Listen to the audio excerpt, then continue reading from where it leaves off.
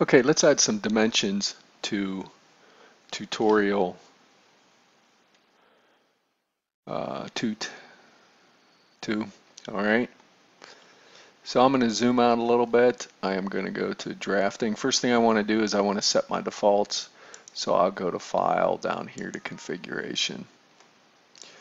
And then you pretty much just go through the dimensions and notes. Dimension attributes, decimal, yes. Decimal place is 3, that's fine. No tolerance settings. Dimension text, I like to make my dimension text 1/8 of an inch. Everything else I can kind of take, go down to note text again, and these are your defaults.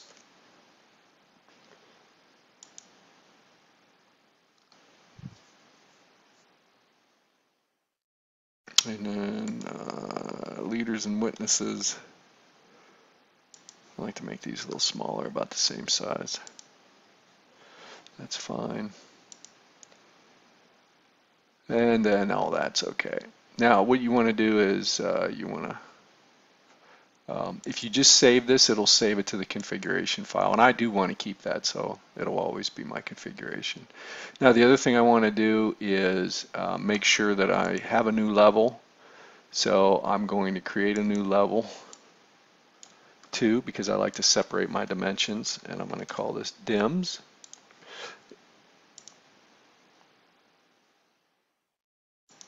And you can see I just overwrote that. So I also wanted level 1. Okay, and I'm going to call level 1 entities. Or objects, I guess. And I put my geometry on that level. Okay, but I want to make dimensions current. And then the other thing I want to do, which I can do from the Home tab, is I want to set my default color for now, which is going to be magenta. All right, now once I have that all set up, I'm going to create some dimensions, and you could use the smart dimension because it figures out what you're trying to do.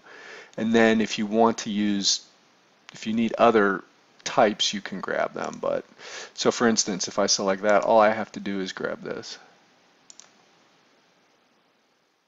Okay.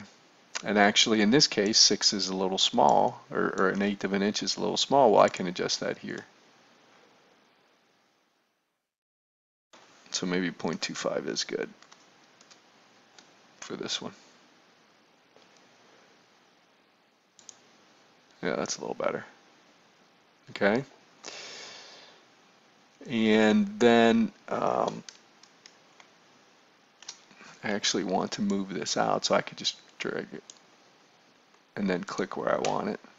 And then I can continue to add dimensions. So I want to go from here to here, here to there.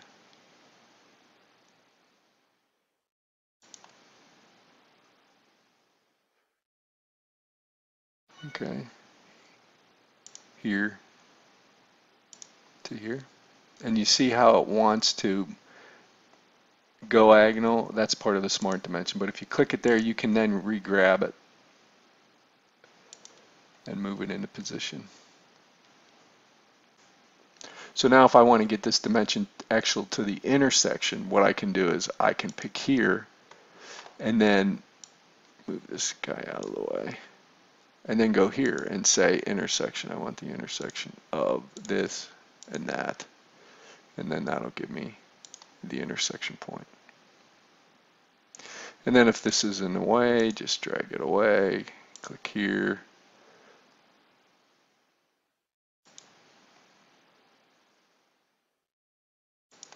And you get that.